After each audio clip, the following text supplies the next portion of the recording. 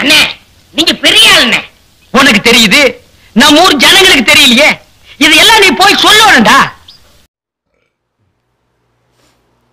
டேய் 63 ஆரம்பிச்சாச்சு, ட்விட்டும் போட்டு விட்டு வந்துட்டேன். இப்போ என்னன்னா நம்ம கைவசம் எதுவுமே கிடையாது. ஏதாவது நம்ம ஒன்று பண்ணணும், நல்லதாக பண்ணணும். ஏற்கனவே பண்ணது மாதிரி ஓவர்டேக் அடிக்கிறது மாதிரி ஒன்று பண்ணணும். புதுசாக பண்ணல நம்ம புதுசாக ஏதாவது ஒன்று பண்ணி ஆகணும். ஆமாம், புதுசாக பண்ணி ஆகணும். எந்த ஒரு ஒன்று சொல்லு. புதுசாக பண்ணுங்க தலைவரே. புதுசாக பண்ணுறதா தான் ஒன்றே எதுக்கு நான் இங்கே போய் தங்கிட்டு இருக்கேன். பண்ணணும் புதுசாக வேணாலும் பண்ணி வச்சுருப்பேன், அதை நம்ம பண்ணணும். சரியா? இப்போ நம்ம என்ன பண்ணலாம் ஒரு ஐடியா கொடுத்தா? ஏன்னா இப்போ நம்ம என்ன பண்ணலாங்கிறதே யோசிச்சுட்டு இருந்த தருணத்தில் வாட்ஸ்அப், ட்விட்டர், ஃபேஸ்புக்னு போட்டு அவங்களா ஒரு கதையை எழுதி மோல்டு பண்ணி போயிட்டே இருக்காங்க. இதில் வர அண்ணா அதில் வந்து சிபிஐ வராராம்ல அப்படின்னு அவங்க ஒரு கதையை சொல்கிறாங்க. ஓ சூப்பர்ரா. ஓ என்ன ஜானல் தான் தெரியாமல் போட்டு குழம்பிக்கிட்டேன். சிபிஐ நான் சொல்லிட்டாங்க. சரி அப்போ ஒரு ரெண்டா வெயிட் பண்ணுவான். ஏதாவது அவங்களா ஒரு கதை தான் எழுதி சொந்தமானு சொல்லிவிட்டு மறுபடியும் அவங்களே எதிர்பார்க்குறீங்க. டேய் சொந்தமாக எழுதுண்டா நான் இதுக்கா உன்னை பிடிச்சி தங்கிட்டு இருக்கேன். இப்போ ரீசெண்டாக பார்த்தீங்கன்னா எத்தனை ஜானர் வந்துச்சு பார்த்தீங்களா? ஒரு காதல் கவிதை மாதிரி ஒரு படம், ஆமாடா, சைக்கோ கில்லர் மாதிரி ஒரு படம், ஆமாடா, அப்படியே போட்டு கொட்டுறாங்க. இதில் வேற ஒவ்வொரு ஜானரா அது மாதிரி புதுசாக ஏதாவது பண்ணுங்க. ஆனால் பாரு எல்லா ஜானருமே நல்லா ஓடிச்சு, செம்மையாக ஓடிச்சு. அடுத்தடுத்த வாரத்தில் பெரிய பெரிய ஹிட்டு. அப்போ ஒன்று பண்ணுவோம்டா. என்ன சொன்னாங்க? சிபிஐயா? ஒரு கதை சொல்கிறேன், அது நல்லா இருக்கான்னு பாரு. டக்குன்னு இப்போ எனக்கு தோணுச்சு. நம்ம ஹீரோ அதாவது அண்ணா வந்து செல்லப்பிராணியாக வீட்டில் ஒரு குதிரை ஒன்று வளர்த்துக்கிட்டு இருக்காரு. ஏய் செல்ல பிராணி எப்படி தலைவரே? குதிரை ஆகும், நாய் வளர்ப்பாங்க, ஆடு வளர்ப்பாங்க, பூனை வளர்ப்பாங்க, அதுதானே செல்ல பிராணி. அது ரைட்டு. நம்ம வீட்டில் எல்லாம் நாய் வளர்ப்போம். அது மினிமம் பட்ஜெட் போனோம்னா நாய் பூனையெல்லாம் வளர்க்கலாம். இது வந்து மெகா பட்ஜெட்ரா. அது ஒரு ஆக்சுவலாக நான் டைனோசர் பிளான் பண்ணேன். அது நீ இப்போ இதுக்கே இப்படி ஷாக் ஆகுற. அதனால குதிரை வளர்க்குறான்னு வச்சுக்கிடுவோம். குதிரை வளர்க்குறாரு ஹீரோட ஃப்ரெண்ட்ஸ் சேர்ந்து ஒரு 5-6 குதிரை வளர்க்குறாங்க. குதிரையை வச்சு மான் வேட்டைக்கு போகிற ஒரு பழக்கம் உண்டு. மான் வேட்டைக்கெல்லாம் போன பிடிச்சி உள்ள தூக்கி போடுறாங்க. ஏற்கனவே விட்டுறாங்க, சின்ன பண்ண வாய் கிடக்குறாரு. ஐயோ எனக்கு அது தெரியாதா? மான் வேட்டைக்கு போகிறதா தானே காமிச்சான். மான் வேட்டையாடிட்டு வந்ததை காமிக்கலையே, ஆனை தேடிக்கிட்டு இருக்காங்க. அந்த மாதிரியான ஒரு சமூகத்தில் இருக்கிற ஒரு ஆளுன்னு வையன். பக்கத்து ஊருக்காரங்களும் அதே மாதிரி குதிரையை வச்சுக்கிட்டு மான் வேட்டைக்கு போகிறவங்க. என்னடா இவங்க மட்டும் குதிரையை வச்சுக்கிட்டு இது அலம்பல் பண்ணிக்கிருக்காங்கன்னுட்டு நம்ம ஹீரோ குதிரையை தூக்கிட்டு போய் நம்ம சேலம் 8 வழிச்சாலை இருக்கு பார்த்தியா? இன்னும் ஆரம்பிக்கவே இல்லை தலைவர. ஆரம்பிக்கிறதுக்கு முன்னாடி தான் நிறுத்த முடியும். குதிரையை நிறுத்த முடியும் அங்கே அப்படின்னு அந்த குதிரையை கொண்டு போய் அந்த வேலை செஞ்சுக்கிட்டு இருக்க இடத்துல கொண்டு போய் கட்டி போட்டு வந்துடுறாங்க. ஜேசிபி 100 கிலோமீட்டர் ஸ்பீடில் மண் அள்ளிக்கிட்டு வந்து ஜேசிபி 100 கிலோமீட்டர் ஸ்பீடில் இது வரைக்கும் காத்திரியா? பிரம்மாண்டம். என்னடா புதுசாக வேணுங்கிற சீனை புதுசாக சொன்னாலும் சரிங்க தலைவர். ஜேசிபி 100 கிலோமீட்டர் வேகத்தில் வந்து அது சர்றன்னு வந்து அந்த குதிரை அடிச்சு சின்ன உடனே ஆக்கி விட்டுருது.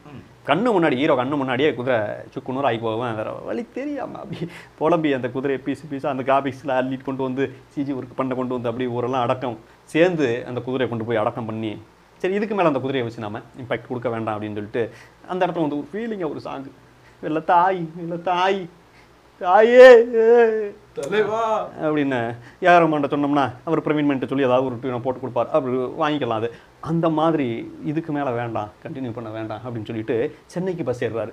சேலம் 8 வழிச்சாலையில் இல்லை, ரோடு போடல, சாதாரண வழிச்சாலையிலேயே போகிறாரு. போய் விஷுவல் கம்யூனிகேஷனில் போய் டைரக்டர் ஆனுங்கிறக்கான ஜாயின் பண்ணுறாரு. மக்கள் எல்லாம் கேள்வி கேட்பாங்க, ஏன்டா மான் வேட்டைக்கு போயிட்டு இருந்தவன் ஏன்டா திடீர்னு டைரக்டர் ஆகிறான்னு கேட்பாங்களா இல்லையா? அது ஃப்ளாஷ்பேக்கில் ஒரு கதை வச்சிருக்கேப்பா. அதுக்கு ஏன் டைரக்டர் ஆகிருக்காரு ஆகணும் முயற்சி பண்ணிருக்காங்க ஒரு கதை வச்சிருக்கேன். அப்படி அங்கே போனால் அதுக்கு அடுத்து ஃபுல் அண்ட் ஃபுல் இங்கிலீஷில் நடத்தாங்கடா பாடம். காலேஜில் இங்கிலீஷில் நடத்தாமல் எதில் நடத்துவாங்க? குறுக்க கேள்வி வைக்கிறான்டா. நடத்துவாங்களா? எல்லாத்துக்கும் தெரியும் இங்கிலீஷ் படிக்காமையா 12th பாஸ் ஆகிருப்பான் அப்படிங்கிறலாம் தெரியும். இருந்தாலும் தமிழ்நாட்டில் தானடா பாடம் நடத்துறீங்க, ஸ்கூல் நடத்துறீங்க, ஏன்டா கல்வியை வியாபாரம் ஆக்குறீங்க? தமிழில் நடத்துங்கடா. டேய் தமிழ் ஆகுதா ஒரு மாதிரி ஆகுதா?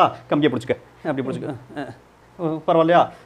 அந்த மாதிரி தமிழ்டா டேய் ஏன்டா நீங்கள் டேய் அப்படின்னு சொன்னால் கைதடி சேர்த்து விழுகும். சில்லற நமக்கு வியாபாரமாகும். அது ஒரு டெக்னிக். அப்படிங்கும்போது ஏன் மேடம் நீங்கள் இங்கிலீஷில் நடத்துறீங்க? பிரிட்டிஷ் இங்கிலீஷில் நடத்துங்க. ஏன்னா இவர் ஒரு ஆங்கில இந்தியன்.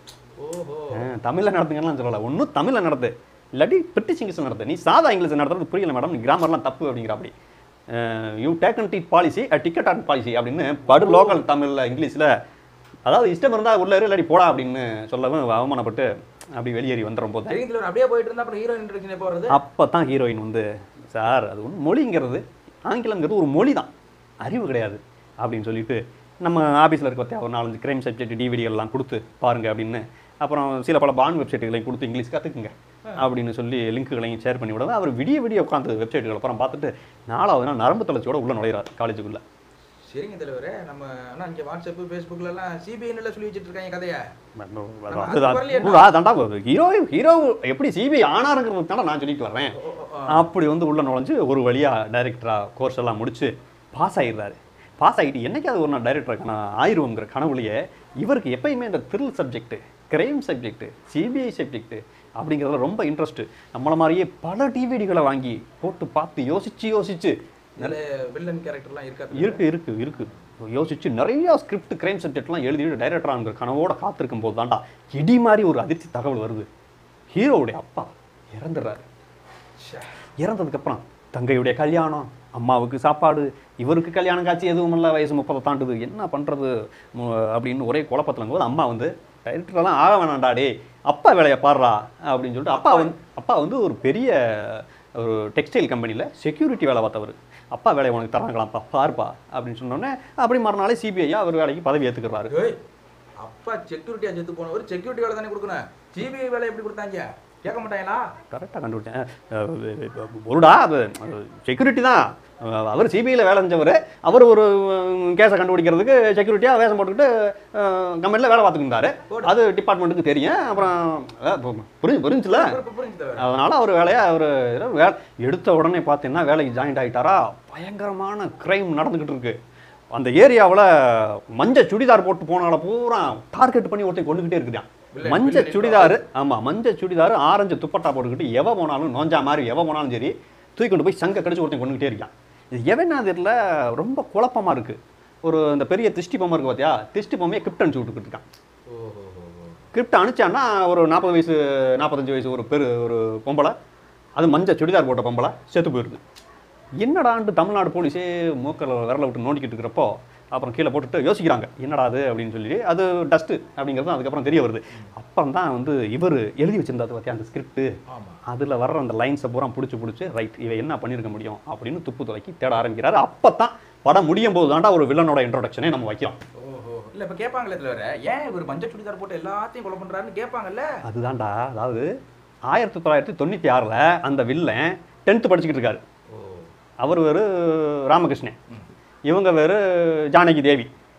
10th படிச்சுக்கிட்டு இருக்கும்போது லவ் பண்ணுறாங்க. ஏதோ ஒரு பிரச்சனை, 2 பேரும் விளையிடுறாங்க. கிட்டத்தட்ட 20 வருஷம் கழிச்சு ஏதோ ஒரு கெட் டுகெதர் மீட்டிங் மாதிரி சந்திக்கிறாங்க. அப்பயாவது சந்திச்சு நம்மளுடைய ஆசையை தீர்த்துக்கலாம் அப்படின்ட்டு அந்த ராமகிருஷ்ணன் நிற்கிறான். அவர் 2 பேரும் சந்திக்கிறாங்க. சொன்னது மாதிரியே ஹாஸ்டலில் ரூம் போட்டு ஏதாவது மேற்கொண்டு வேலைகள் செய்யலாமா அப்படின்னு அப்பையும் கழுத்தா கொடுத்துட்டு அந்த ஜானகி சிங்கப்பூருக்கு பறந்துடலாம். இப்போ என்னடா 20 வருஷத்துக்கு முன்னாடியும் நம்மளை தொட விடலை, இப்பையும் தொட விடலை, என்னடா நினச்சிக்கிட்டு இருக்கா அப்படின்னு சொல்லிட்டு ரொம்ப ஒரு வெக்ஸ் ஆகி அந்த வில்லன். அப்போ ஆம்பளை எல்லாம் என்னடா சொம்பை நினைச்சிங்களா அப்படின்னு. இந்த மஞ்சள் சுடிதார் கான்செப்ட் எப்படின்னா, அவள் பாத்திரங்களை போய் குளிக்கும் போது கூட அவள் மஞ்சள் சுடிதாரை கழட்டி போட்டுவிட்டு இவர் பேண்ட் சட்டை மாட்டிட்டு தான் சிங்கப்பூர் அந்த அவளை எப்படியாவது மறந்துடலாம் அப்படின்ட்டு திரும்பி படுக்கும் போதெல்லாம் அவள் கழட்டி போட்ட மஞ்சள் சுடிதாரை பார்த்து அப்படியே வெறியாகி ரோட்டில் எவ போனாலும் சரி மஞ்சள் சுடிதாரோட போட்டு கொள்றாரு. சரி, இப்படி சீன் வச்சிங்கன்னா அப்போ ஹீரோ ஓவர்டேக் பண்ணி போறாரு, வில்லன் வந்து தானே கெத்தா தெரியுது.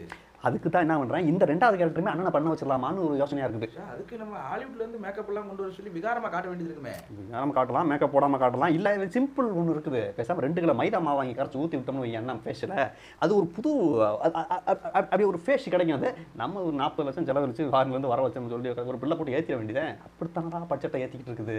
அப்போ தான் நமக்கு செலவு காசு கிடைக்கும். சரி, இப்போ நமக்கு ஏதாவது விளம்பரம் பண்ணணும்னு போன படத்தில் ஏதோ ஒன்று சொல்லி மேக்கப் பண்ணி நமக்கு அந்த படத்தில் வந்து அவனை வம்புடுத்தான், அவன் விளம்பரம் பண்ணான். இப்போ 2வது படத்துக்கு அவனை கூப்பிட முடியல, தெரிஞ்சுக்கிட்டான். இந்த படத்துக்கு இவனை வம்புடுத்துருக்கான், அடுத்த படத்துக்கு இவன் வர மாட்டான், தெரிஞ்சுக்கிட்டான்.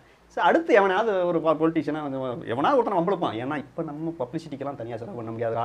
நம்ம சம்பளம் என்ன சம்பளம் போட்டு 1000 சொன்னாலும் இதில் வேற எனக்கு கொஞ்சம் வருடலாகவே இருக்குது. என்னென்னா திருடுறது தப்பு. போன படத்துலேயே அண்ணா ரொம்ப ஐயோ அதை பற்றி பேசவே வேண்டாம். திருடுறது தப்பு, எடுக்கிறது தப்பு கிடையாது. இப்போ சிம்பிளாக சொல்கிறேன், நமக்கு சின்ன குழந்தைங்களுக்கு ஹார்லிக்ஸ் பிடிக்குமா பிடிக்காதா? ரொம்ப பிடிக்கும். பிடிக்குங்கிறதுக்காக என்ன பண்ணணும், உள்ளே போனால் ஒரு ஸ்பூன் எடுத்து வாயில் போட்டுட்டு டேஸ்ட் பண்ணால் 10 நாளைக்கு ஒவ்வொரு ஸ்பூனாக எடு, ஒன்றும் தோணாது. நீ ரொம்ப பிடிச்சிச்சுன்னு சொல்லிட்டு பாட்டிலோட தூக்கிட்டு வாய்க்காம வீட்டில் உட்காந்து என்ன ஆகும், குடும்பமே சேர்ந்து டிங்குவில் விதிக்கும். இன்னொன்று, ஒரு 100 ரூபா கட்டில் எவ்வளோ ரூபா இருக்கும்? 10,000 ரூபா இருக்கும். 100 கட்டு சேர்ந்து எவ்வளோ வரும்? 10 லட்ச ரூபா இருக்கும். ஒரு 10 லட்ச ரூபா 100 கட்டு உன்ட்ட கையில் கொடுத்து அனுப்பிச்சி விட்றாங்க. அதில் ஒரு 10,000 உருவலாம்னு உனக்கு ஐடியா தோணுது. என்ன பண்ணுவ நீ? என்ன 100 கட்டில் ஒரு கட்டு எடுத்து அபேஸ் பண்ணிட வேண்டியதான். அங்கே தான் தப்பு பண்ணுற நீ. 100 கட்டில் ஒரு கட்டு எடுத்தேன்னா 100 கட்டு கொண்டு வந்திருக்கியான்னு செக் பண்ணும்போது ஈஸியாக மாட்டிடுவேன். ஆமாம், 100 கட்டிலேருந்து ஒவ்வொரு 100 ரூபா தாளாக உருவு. 100 கட்டுலையும் 100 தாள் இருக்கான், அவன் செக் பண்ணுவானா? கொஞ்சம் யோசிக்க வேண்டியதாக இருக்கேன். செக் பண்ணவே மாட்டான். நீ திருடுறதுக்கு சோம்பேறித்தனம் போட்டேன்னா பொருளுக்கு சொந்தக்காரங்க எவ்வளோ சுறுசுறுப்பாக இருப்பான். அதனால் பொருளுக்கு சொந்தக்காரனுடைய சோம்பேறித்தனத்தை நீ யூஸ் பண்ணணும், கொஞ்சம் கொஞ்சமாக எடுக்கணும். சிம்பிளாக இன்னொன்று சொல்கிறேன், நீ இவ்வளவு கேட்கறதுனால சொல்கிறேன், ஏன்னா நீ கேட்கல, அதனால் நான் மறுபடியும் சொல்கிறேன். இல்லை, அது என்னதான் பார்த்தாலும் திருட்டுன்னு கொண்டு வந்து லாக் பண்ணிட்டாங்கன்னா நம்ம பதட்டப்பட வேண்டியதாக இருக்குல்ல. பதட்டமே வேண்டாம். பகவான் கிருஷ்ணர் என்ன சொன்னார்? என்ன செஞ்சாரு? வெண்ணெயை திருடி சாப்பிட்டாரு. ஆமா, வெண்ணெயை திருடணும்னு சொன்னாங்க அவரை. சுட்டி குழந்தைன்னாங்க. ஹியூமரஸ் பாய் அப்படின்னு சொன்னாங்க. ஏன்னா வெண்ணெயை திருடனோத வாயில் ஒழுகுனோத பார்த்தாங்க. ஏய் அவரும் அப்படியே அப்பாவையும் மூஞ்ச வச்சுக்கிட்டு என் பேகுனா ஷாப் அப்படிங்கிற மாதிரி இருந்தார். அப்புறம் நம்ம சொல்லுவோம்ல, நம்ம அவனராகமே பார்க்கல ஷாப் அப்படிங்கிற மாதிரி அப்பாவையும் மூஞ்ச வச்சுக்கிறதுனால ஹியூமரஸ் பாய் அப்படின்னு கண்ணத்தை கிள்ளி வச்சுட்டு போயிட்டாங்க. இதுவே வந்து ஐயோ இது என் மாடு, 42 அந்த மாட்டுக்கு நான் தீவனம் வளர்த்தேன், 42 அருகம்புல் வளர்த்தேன் போட்டேன், அப்படி தயிரை கடைஞ்சி அதில் ஓரத்தில் வெண்ணெய் வந்துச்சு, அந்த வெண்ணெயத்தையும் எடுத்து சாப்பிட்டேன்னு ஓவராக சீன் போட்டுருந்தாருன்னா மாட்டியிருப்பார். திருடுனா எடுத்தா ஒத்துக்கறணும், தெரியாமல் எடுக்கணும். இப்போ நம்மெல்லாம் வந்து அந்த மாதிரி ஸ்லைடு போட்டோம்னா 5 மணி நேரம் ஓடு படம். போனான்னா எல்லாரும் சொன்னா போன ஆயிட முடியுமா? தலைவரே கை வந்த கிளை. இப்போ இந்த படத்துக்கு டைட்டில் வச்சாச்சு, பரிரா 2008. ஏதோ ராக்கெட் நேம் மாதிரி இருக்குல்ல, பரிரா 2008. செம்ம படம். அண்ணாவை டபுள் ரோலை பண்ண வைக்கிறான், கோடி கோடியாக அள்ள வைக்கிறான், கல்பாத்தி அகோரத்தை நிற்க வைக்கிறான், முச்சந்தியில் நிற்க வைக்காம அப்படி கட் அவுட் மாதிரி நிற்க வைக்கிறான். டன் தலைவர்.